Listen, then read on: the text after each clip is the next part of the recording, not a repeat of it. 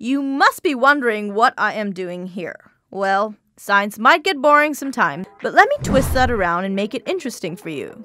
Get ready for some booms and bangs with colors to go with that. Today, I'm going to show you how to make colored flames with ease. First, you're going to need a big bottle of acetone. A small bottle also would do, but if you want to have twice as much fun, the big bottle is exactly what you need. Now, everyone has acetone lying somewhere in their house, but don't worry, you could substitute it with either a hand sanitizer or even an aftershave lotion. When I say colored flame, I know you guys are thinking about all the bright colors like red or green, so why not start from there? For a bright green flame, take a flat container and mix boric acid and acetone in it. If you're wondering where you're going to get boric acid from, the powder that you use to keep ants away, that's got boric acid in it, people. Boric acid doesn't burn by itself. That is why we have to mix it with acetone. Now that we've mixed it, let's ignite it. See how the flame is an awesome green? Pretty bright, huh? If you want a red flame, you will need to cut up a few lithium-ion batteries. Mix the lithium you have taken from the batteries in some acetone and light it on fire for a really bright and awesome red flame. Getting into the whole colored flame thing, aren't we? So, why don't we try something else as well? Get some non-sodium salt substitute.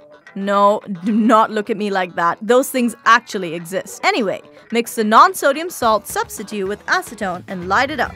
The potassium chloride in the substitute lends the flame a lavender color. When boron compounds are heated, electrons absorb a certain amount of heat energy that causes them to jump to higher energy levels. After some time, the electrons lose this energy and fall back down to their original levels, emitting this energy in the form of light. Because the energy absorbed by electrons is different per element, each element will give a different color. Make sense?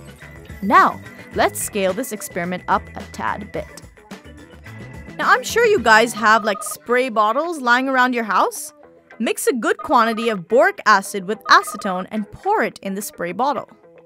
Before you go to the next step, I'd advise you to wear gloves, and you'll see why.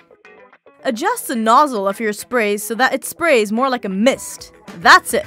Spray it on the naked flame and watch. Congratulations, you are a firebender now. Alright folks, that's all. So if you guys think that today was really interesting, let us know in the comments below. Give us your ideas, your feedback, and don't forget to bring the crazy, because we have a ton of more experiments coming your way. Make sure you like, subscribe, and share our channel. Bye guys!